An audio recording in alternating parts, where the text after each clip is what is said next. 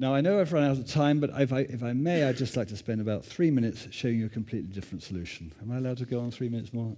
Okay. Barbara says I can, so it's obviously okay. And this is, I find this amazing. There's a completely different solution, and it's to do with numbers, and particular prime numbers. Okay? Because what I'm going to do is I'm going to associate with each color a number. And I'm going to make sure these numbers have got no factors in common. So I could take prime numbers. To simplify things, I'll take red to be 1, blue to be 2, green to be 3, and yellow to be 5. Okay? Now, what we're going to do is, we notice that on each side there's a cube of there's a face of each color. So if I multiply those numbers, I'm going to get 30. 1 times 2 times 3 times 5. And I got 30 on each side. Okay? So I got 900 left and right. I've got 900 if I multiply them all together, front and back. Okay? I'm multiplying 1, 2, 3, 5 on front and back to give me 30 times 30, which is 900. So I'm just going to take each cube in turn, and I'm just going to sort of see how these products are made up. Okay? So cube 1, I've got red opposite red. Well, red times red is 1. 1 times 1 is 1. Red times green I've got. So that's going to give me 1 times 3 is 3. Blue times yellow is 2 times 5 is 10. Okay? So that's the first one. Okay?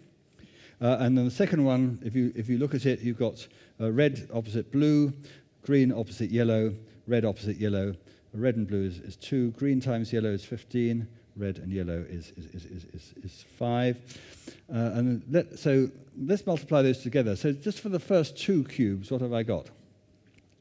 I've got 1 times 2 as a possibility. I don't know which order it's going to be. Let's look at all the possibilities. I get 1 times 2, 1 times 15, 1 times 5, 3 times 2, 3 times 15, 3 times 5, 10 times 2, 10 times 15, 10 times 5. These are the possible products I get for the first 2 cubes. We don't know which of them is going to work. Okay, but this is what we've got. Now we'll do the same for the third and fourth. The third cube has got red opposite blue, green opposite green, and blue opposite yellow. You get their numbers. Cube 4 has got red opposite green, green opposite yellow, and blue opposite yellow, and you get 10.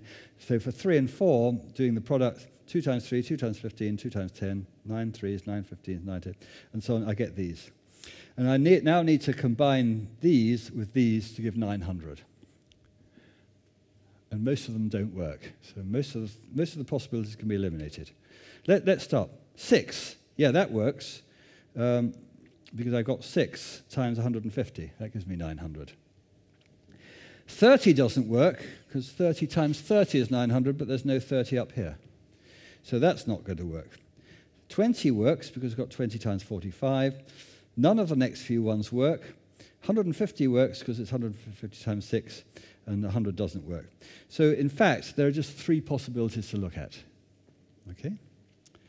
And I've done that here. So for the 150 times 6, 150 arises 10 times 15. So I've got blue Y and blue yellow and green yellow. And the 6 comes from 2 times 3. That's red blue and red green. And then 45 and 20. 45 comes from 3 15s, red green and green yellow. And 20 comes from 2 10s, red, blue, and blue, yellow. And then the third possibility is similar. Now, I've got to choose 2 of these. One of them is going to be front and back, and the other is going to be left and right. And that's very easy, because you can't have these last 2 together, because you've got the red and green. You know, one of them is going to be front and back, the other is going to be left and right. You can't have red and green front and back and left and right. So you can't have those 2 together.